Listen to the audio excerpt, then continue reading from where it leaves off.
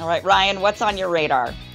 Well, so absolutely nothing is going right for Joe Biden, yet one of the few things that he could actually do that would probably overnight add maybe 5% to his approval rating has basically dropped off the radar. And of course, I am talking about rescheduling marijuana, which some people might refer to, Robbie might like to refer to as legalizing marijuana, but it's quite simple. Right now, there are 5 schedules of drugs. Schedule 1 being the drugs that are classified as the most dangerous with no medical applications and a penchant for abuse. Believe it or not, marijuana is listed in Schedule 1 as a result of the Controlled Substances Act and a bunch of idiotic decisions made by the federal government over previous years. Now, there are executive orders that have multiple executive orders that have been written that would instantly just move marijuana out of Schedule 1. Now, you could move it to a different schedule, or you could take it off the schedule completely.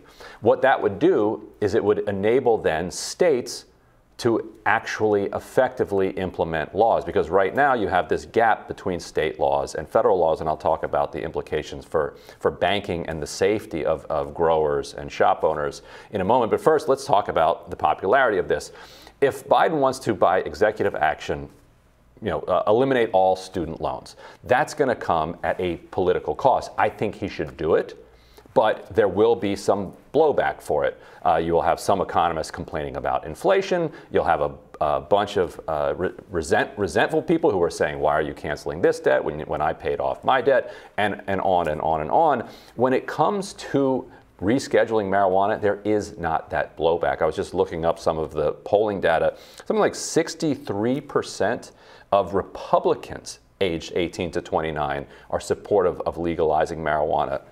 If you ask people whether marijuana should be legal for recreational or medical purposes, a recent poll found 91% of people answering that question. You can't find 91% agreement on anything. Surveys show that something like nearly 50% of people, adults at this point, have tried marijuana. And people who are currently using it, you get into very non-trivial sections of the population. Among millennials, 20% in polls say they are currently using marijuana. I don't know what they mean by currently, while they were answering that question, but however they define currently, 20% of millennials say they currently use marijuana. 10% of Gen Xers say that, and we're talking about current. That adds up to about 50 million people are users of smoking marijuana. That is an insane number of people, and so if you have 50 million people with that direct experience of it, where is the backlash going to come from? That 9%. And so real quickly on the banking sector, a lot of people might not know this, but because federal law still prohibits marijuana, because it's in Schedule 1, that means that if you own a cannabis shop, or if you are a grower, or if you're producing any of the supplies that go into it, that if a bank works with you, that bank is subject to all sorts of criminal penalties when it comes to money laundering and other federal crimes. And that means that most people who are operating in the multi-billion-dollar legal marijuana industry in the United States have to operate off the books, and many of them are operating in cash.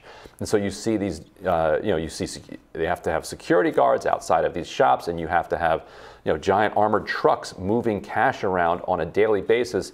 And all that does is put people at risk, and it also slows down the ability of people to then kind of grow and diversify their businesses, because it's very difficult to do that without being able to get a bank loan. And so Biden could do this today. Like, by the executive orders are written, he could do it by the end of the day. And I think, Robbie, if he did it, the only Republican response could be, this is just cynical electioneering. Mm-hmm. But nobody cares about that. No, people would be like, okay, fine, it's cynical electioneering. Please do it. He so should do it. As you point out, it's Schedule 1 right now, alongside heroin alongside and LSD, which should be taken out. Right. I mean, too, I would legalize all of them, but you can certainly legalize marijuana. People are using it now. There's no deaths. There's no societal harms.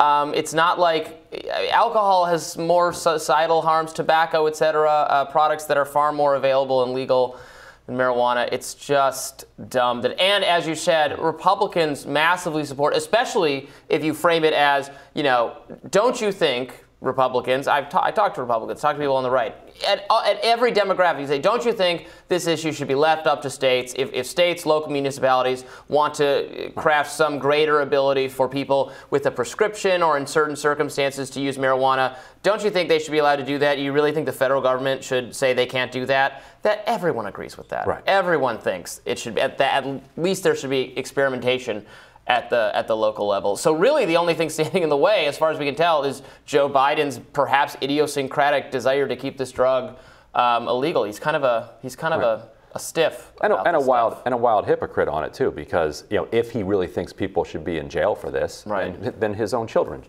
Hunter, we're trying to free Brittany Griner right now, which we should, but for crimes that are still illegal.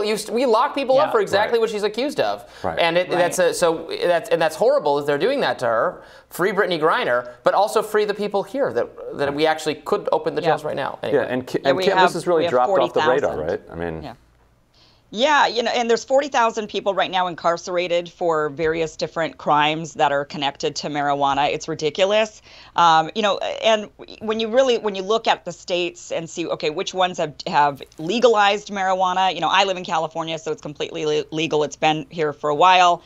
To me, it's just bizarre to have marijuana be illegal because I live in a state where it's so legal and there's shops all over and by the way, the shops are, you go into them and they're extremely, they look like Apple stores. I mean, they're beautiful, they're clean, they're magnificent. You're like, this is where you're selling marijuana. I mean, liquor shops need to take some notes, on what to look like.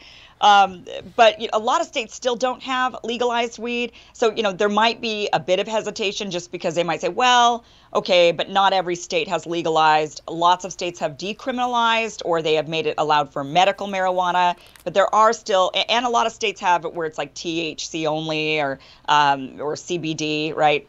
But there's still a lot of states. There's a handful of states, my home state of Idaho being one. There's a few states that have it still fully illegal. So I think until maybe the country moves more in that direction and more states say, yeah, we want to legalize it, then maybe the federal government will say, okay, fine. I mean, I agree with you. I totally agree with you that it should be completely legalized and taken off of Schedule 1 for sure. Although even if Biden today took it off of Schedule 1, Idaho could still ban it. There's a Roe v. Wade parallel here. The way that way that Roe didn't actually ban abortion nationwide, Washington D.C., California, New York can still allow it for now. I don't think the Supreme Court's done.